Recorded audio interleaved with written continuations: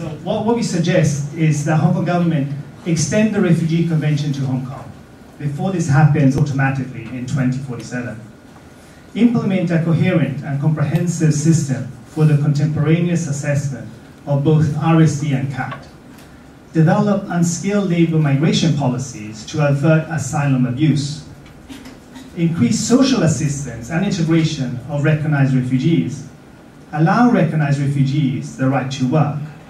Take on RSD in a fair and efficient way, as this will enable UNHCR to focus on its original role, i.e. the massive violence in developing countries where states cannot intervene, and therefore retain UNHCR exclusively in a consultative and supervisory role.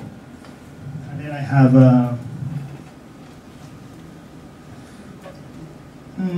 so Hong Kong is rightly proud of its world city status, of being the freest economy, of its rule of law and respect for human rights.